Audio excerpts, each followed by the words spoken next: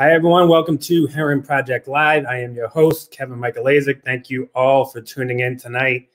We have an amazing show lined up for you tonight with our founder, Chris Herren, also founder of Herren Wellness, which we'll spend a good deal of time talking about tonight, and also Herren Talks. And he is coming to you live from Warrenton, Virginia, the newest location for Herren Wellness, which begins to open next week. So we are excited for that.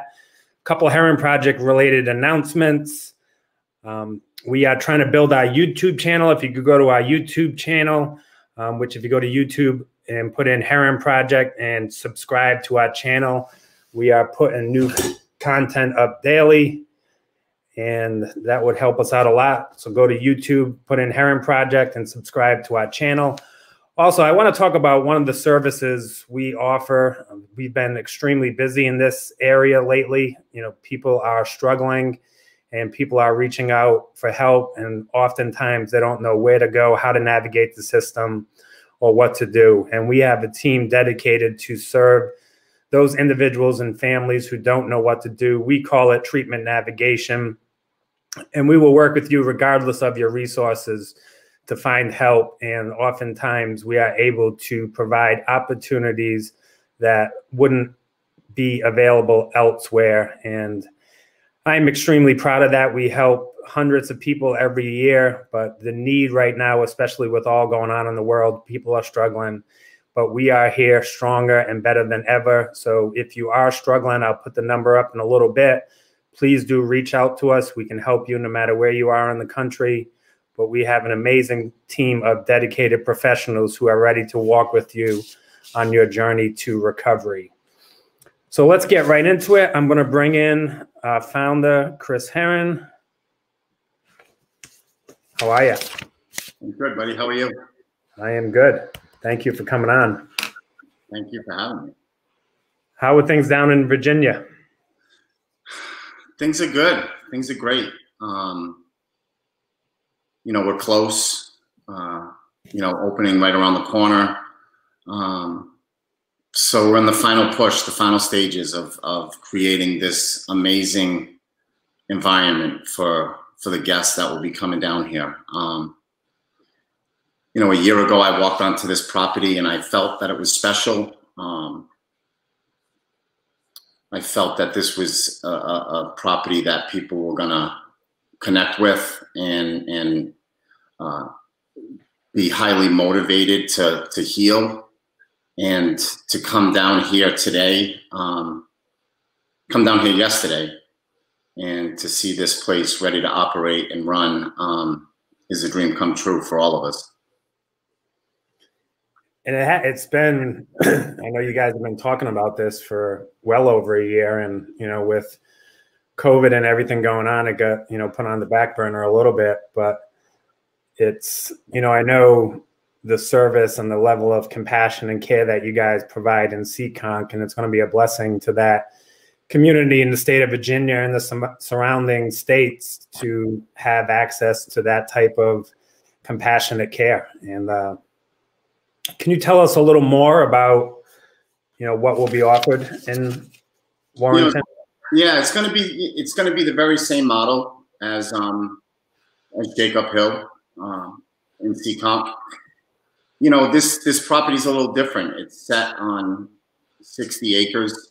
You know, we have walking trails and wildlife all around. It's very serene and very peaceful. You know, so it kind of offers a different feel than Seekonk does. It's a model that we believe in. The services we provide, we believe are truly instrumental in early recovery, you know, from all the holistic practices such as, you know, acupuncture and massage therapy and hyperbaric chamber, and, you know, the nutritionist and the massage therapist and the personal trainer, you know, all this stuff that we provide, we truly believe in, and we believe that it gives people a head start that's necessary in recovery for long term. So the model is set and it's worked phenomenally well for us in Seekonk, and we're looking forward for it to come down to Virginia. And you guys hired a rock star to run it, Alex Rosenberg, who I had the opportunity to spend some time with. She stayed at my house, and with Katie Dodotolo, and she ran the Falmouth Road Race with us. And she is just salt of the earth, good, dedicated, unbelievably smart individual. So you couldn't have picked a better person to run it. You know, it's for me, it's about people who truly care, right? It's about people who want to be part of someone else's process, someone else's journey. You know, that's what recovery gives us. You know, it gives us the opportunity to witness miracles. And you know, there's no greater responsibility or no greater feeling than, you know, on a daily, you know, showing up to work every day and witnessing miracles happen right before your eyes. I have a 28-year-old at Jacob Hill right now who has been detoxing off Suboxone. And, you know, for the last 3 weeks, I watched this young man suffer. And I came into work on Monday and I saw him sitting at the dining room, and, you know, he had a big smile on his face, and it wasn't even the smile on his face. You know, I told him that his eyes were smiling. You know, and that's something you don't see every day. And Alex Rosenberg is special. She is so committed to this. You know, she left Nantucket, and, you know, her 2 beautiful daughters and her husband have moved down to Warrenton.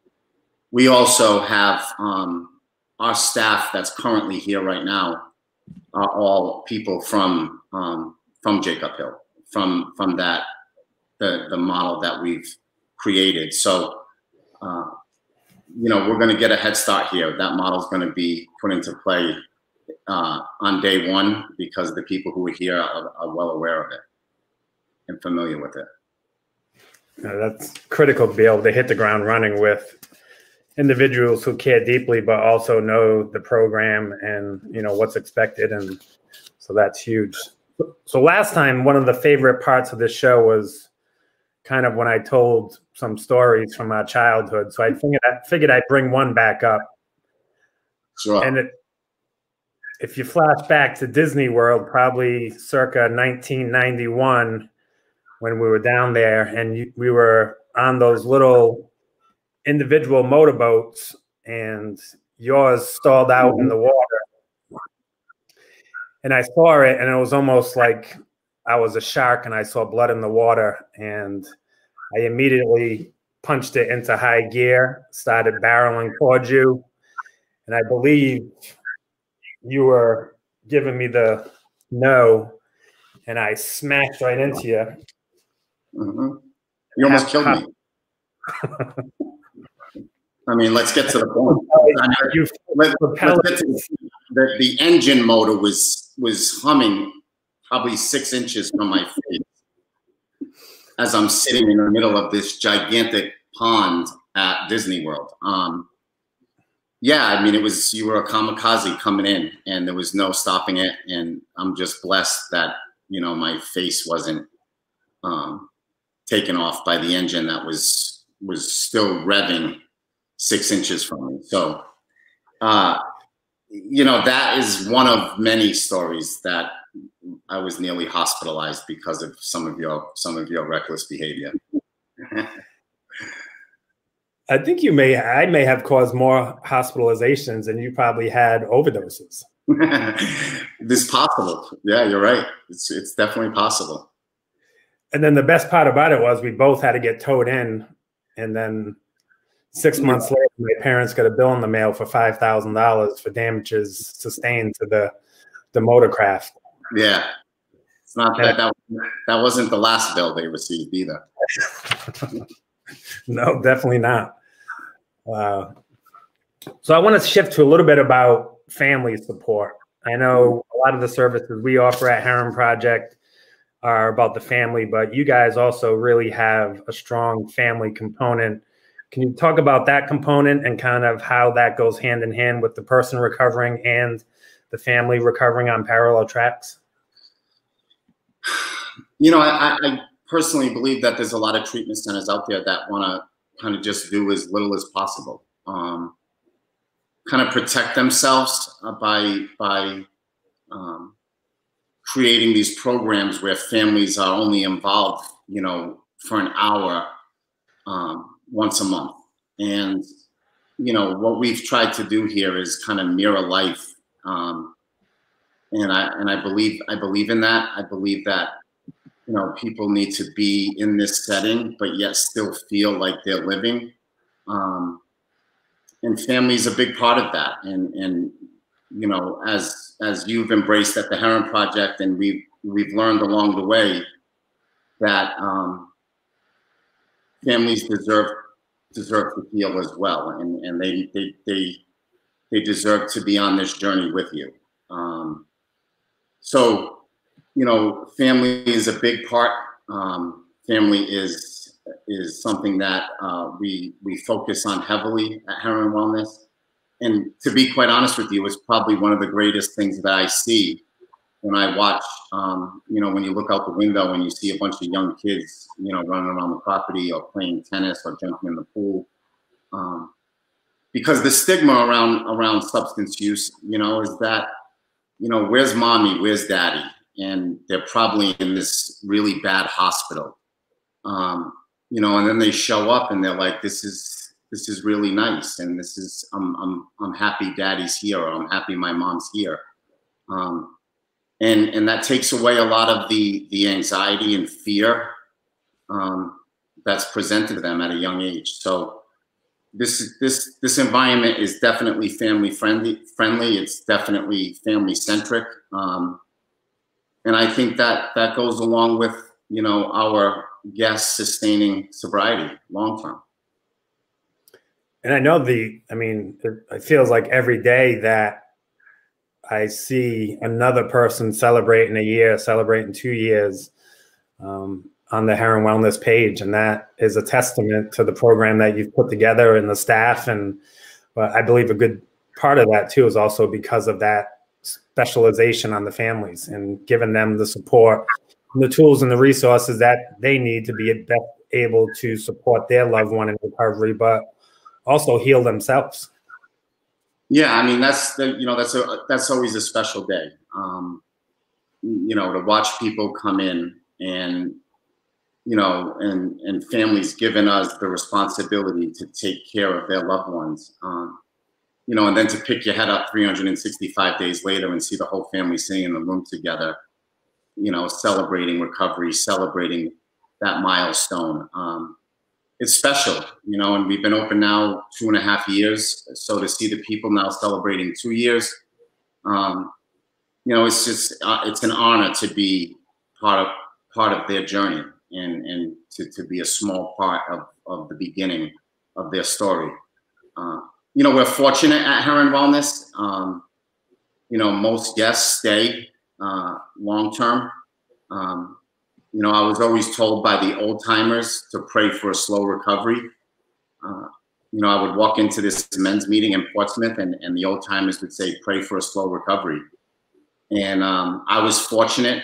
You know, my story, I had a slow recovery. I was in a setting of a therapeutic setting of some sort for almost 11 months. And my recovery was slow, and I believe, you know, I'm celebrating, you know, 12 plus years because of the pace that I went. And you know, at Herren Wellness, we have that. You know, we have a lot of guests that want to stay connected, that want to remain part of it. Our alumni network is unbelievably strong. You know, our former guests, they feel like, you know, that they want to be part of it even when they leave. So that lends to a community that's extremely supportive and looking out for one another. I want to give a shout out to Danny with 63 days and Brian with 10 days. No doubt. That's where it's at. So We're getting a lot of comments here, but those two jumped right out at me. I remember those early days, the struggle and the uncertainty, and kind of having to humble yourself, and kind of jumping in someone's back pocket and learning how they did it, and being teachable, being coachable, and that's one aspect you really talk about a lot too, is being coachable. You were coached at a very high level, but when it came to recovery, that coachable piece is a critical aspect of that. Can you talk about being coachable? Yeah, I mean, I think just with my athletic background, I think culture matters. I think having the right coaches in your life matter. The humility that one feels or goes through in early recovery, that gives you the ability to kind of just sit back and let somebody else take the reins for you. I think it's a huge part of that process. We call the employees here are called life coaches, because it's not just all about recovery, right? I mean, there's so many areas of their life that need focus and attention, and our life coaches kind of hit on all of that. So, I was fortunate. I was very, very fortunate. I had you in my life. I had you in my life that you opened up your back pocket and I jumped in. Your wife, Bobby Egan, yourself. I had some influences in my life very early on who kind of showed me the ropes and told me how to do this. When we talk about the two that have 60 and 10 days sober, I remember sitting at primary purpose, the Cape, and I think it was like my 7-month chip, and I'm starting to feel a little better.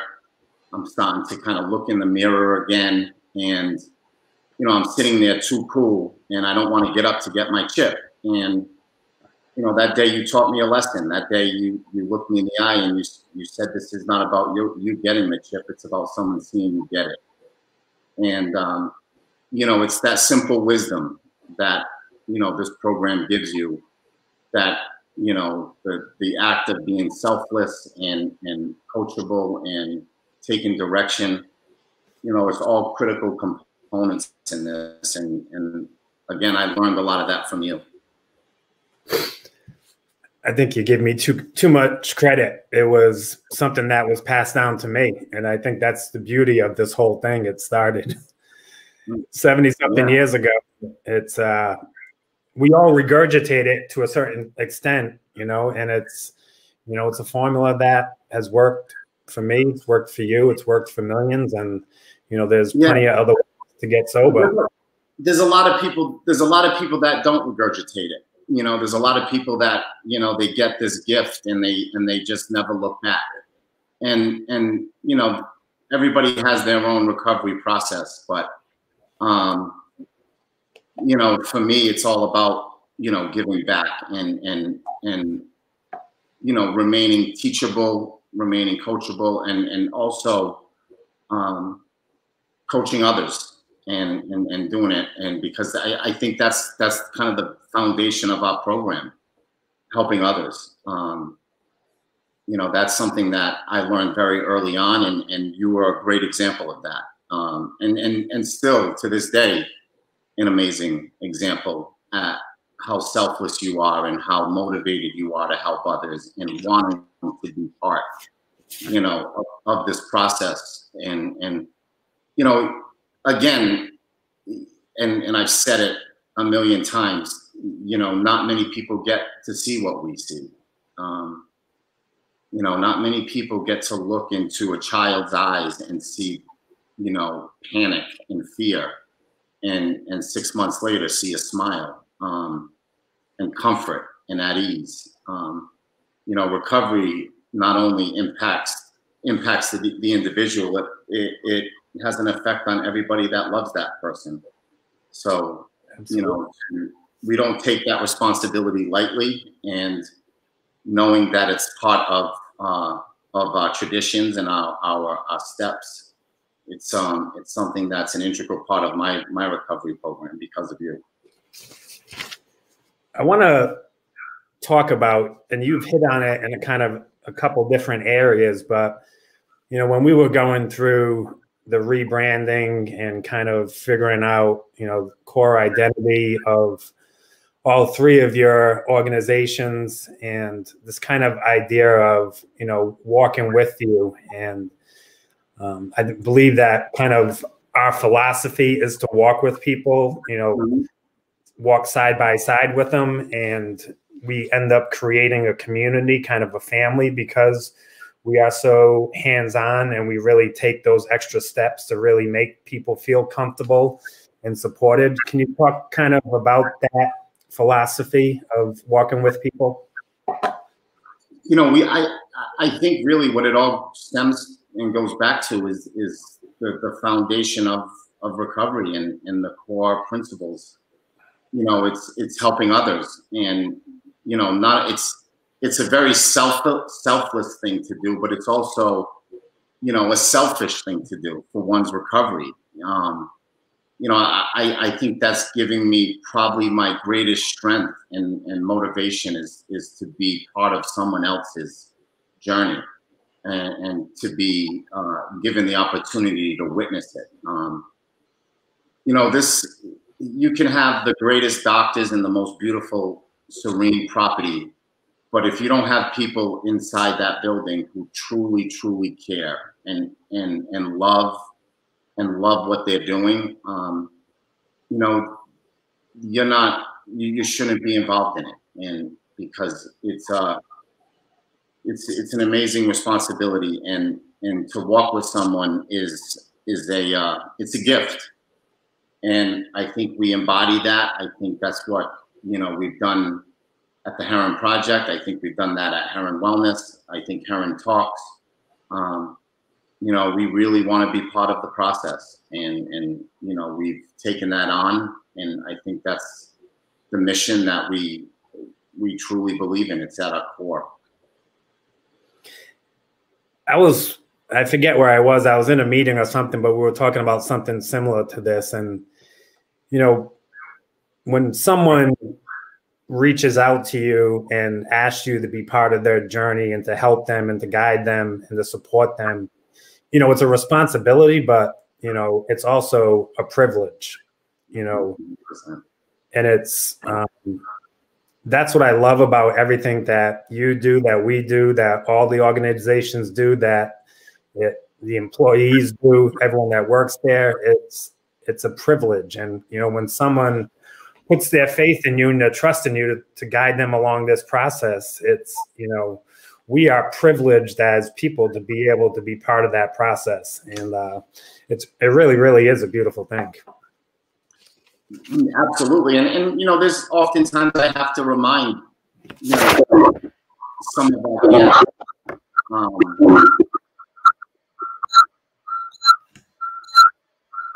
What do you got going?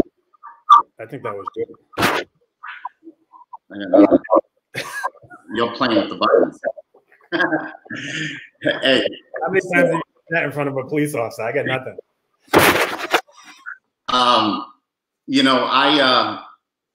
It is a privilege, 100%. And oftentimes I have to remind some of our guests, what that first phone call felt like.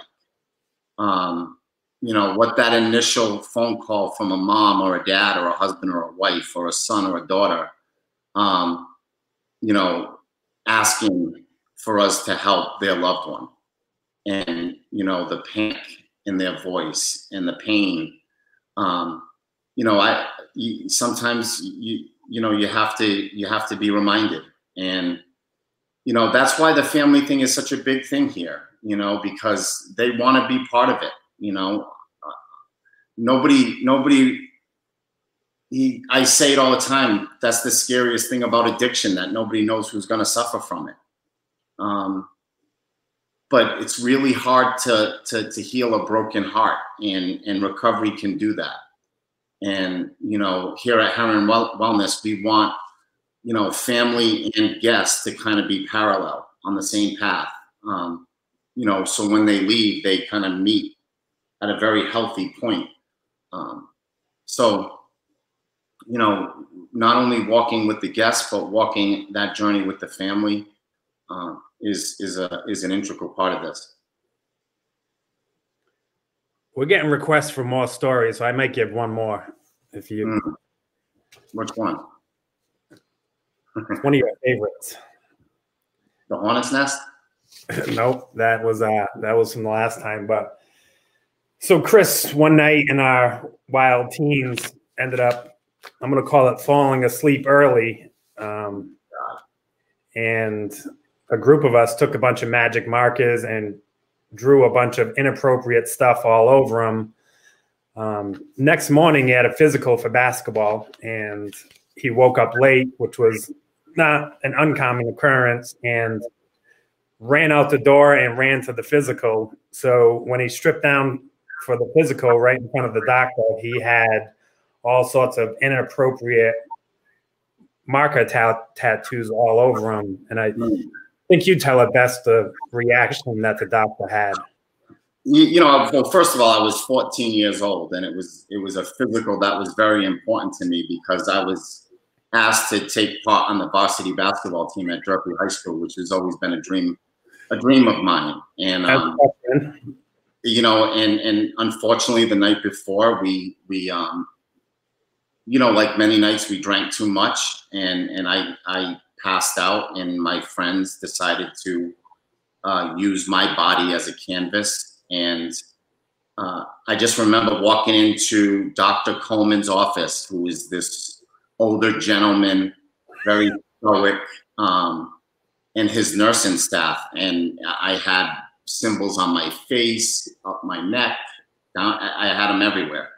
And I just remember them looking at me like, you know, this is a really, really bad beginning for you. And but you know, hey, listen, that's the games had already begun, and you know, revenge was very carefully executed down the road, and you've been on the other side of that. Oh, I have. Many a time. The last kind of thing I want to touch on is kind of, and it's super relevant right now, is community and connection. You know, with COVID going on, you know, meetings have been, you know, discontinued, the in-person meetings. Can you talk about what you're doing to stay connected and stay part of community? Yeah, I'm one of the lucky ones, right? I'm blessed because, you know, this is my life. You know, right now at Jacob Hill, we have, you know, 22 people living there. You know, at Lincoln, we have 10 people living on that property, and now opening in Warrenton, Virginia. You know, my daily routine is around recovery. It's around people like me, people who are brave, right? Who aren't afraid to disclose and talk and want, are very motivated to connect with others. To find that right support in their life, you know, to get past this point in their life. So, you know, I'm very fortunate. You know, I work with, you know, one of the greatest women, you know, with Lori McCarthy, who she has 30 plus years sober. You know, to have her around on a daily basis, to kind of walk in her shadow. And know that, you know, here's a mom of 4 beautiful boys who has lived most of her adult life in recovery, is an amazing example for me to follow. And, you know, I never lost the concept that, you know, the newcomer is the most important person in the room. And, you know, I'm around a lot of newcomers, but I'm also around a lot of mentors that I look up to in my recovery. And, you know, the phone, you know, thank God for the phone, you know, thank God for FaceTime, thank God for Zoom, thank God you know, for text messaging, because, you know, I'm only a phone call away or a FaceTime away from, you know, connecting with you and talking with you or talking with others in recovery who I look up to and help support me in it. Awesome.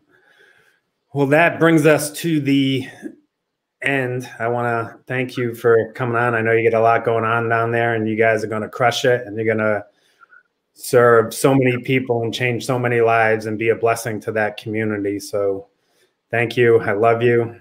And any last words? Yeah, no, I love you too.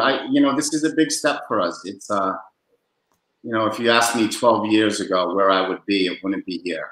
And, you know, to be sitting here 12 years sober, opening up this second wellness center is a dream come true. And it's something that, you know, we're really looking forward to. And, you know, with the help of so many, I've been able to get to this point. And, but I would be nowhere near this point if recovery was not in my life. And it's given me everything I've ever wanted and needed. And, you know, it's a blessing that I look forward to carrying the message and being part of people's journey down in this part of the country. And I love you, and what we've done together is amazing, and I wouldn't be here without you. So I wouldn't be here without you.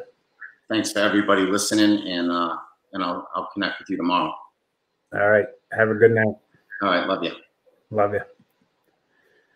All right, everyone. Thank you so much for tuning in. That was a inspiring night of hope. So we thank you. Don't forget to check out our website, herrenproject.org. If you want to learn more about everything going on at Herren Wellness, go to herrenwellness.com. Thank you. Be well, stay safe, and God bless.